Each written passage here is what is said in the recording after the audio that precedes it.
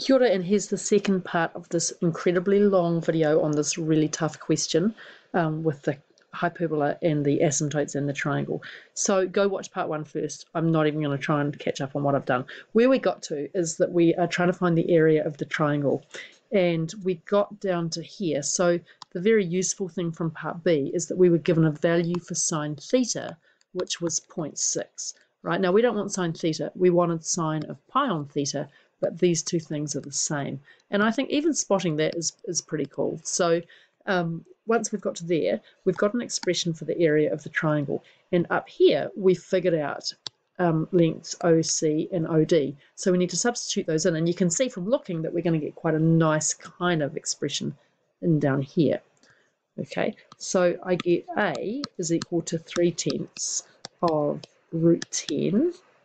What did we have? Root 10 k x naught minus y naught over k minus 3 times root 10, this is for OD, so we've got k x naught minus y naught over k plus 3. So that simplifies quite well. That leaves me with 3 times this squared, and I've got a nice difference of 2 squareds down here. So I look at that and I go, I have no idea what to do next.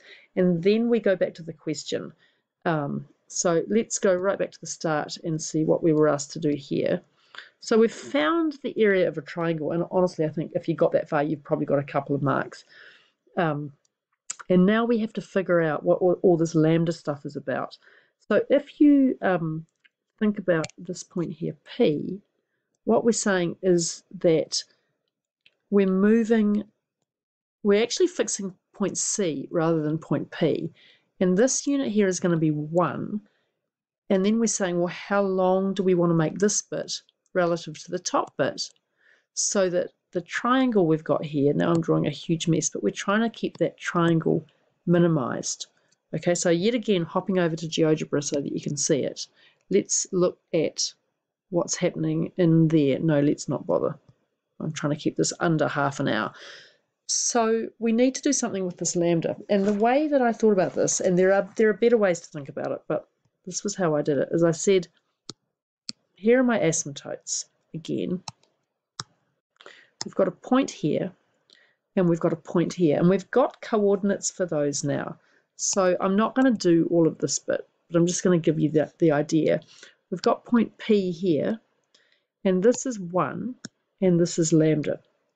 So we want to get an expression for the area of the triangle that is in terms of lambda, so that we can do dA by d lambda is equal to 0 to minimize that area.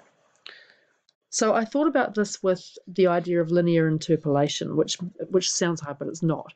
Right? So I've got this point here, and I've got this point here. And you can think about us sliding up and down here as we change the value of lambda.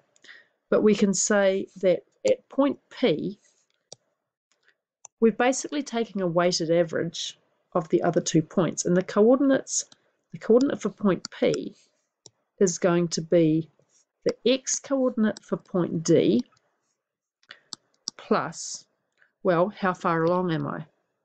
Well, I've gone lambda of the way, and the total way is lambda plus 1. So it's going to be xd plus lambda over lambda plus 1 of the distance from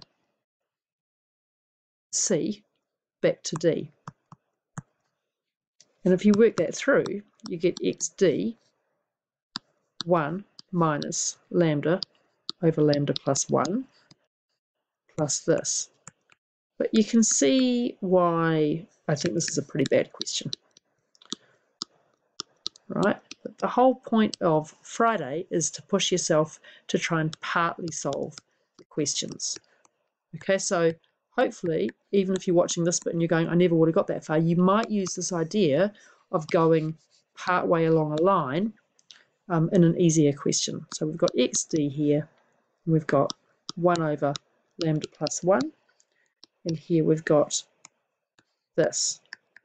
So what you can do next, but I'm not going to do it in this video, and I don't recommend it for most of you as a great use of your time in the next 24 hours, is that you can now take your coordinates and you can work that through. And then right near the end, you're going to use the fact that that point is sitting on the hyperbola.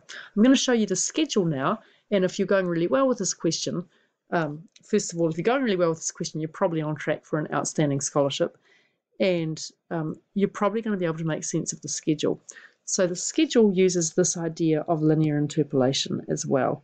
So it uses the ratio, and it gets this coordinate for x naught, and it gets this coordinate for y naught. And I got that far and I had real trouble with the next bit, but then the next idea is that that point is sitting on the hyperbola. But this line in here is pretty deceptive because that was quite a few lines of algebra.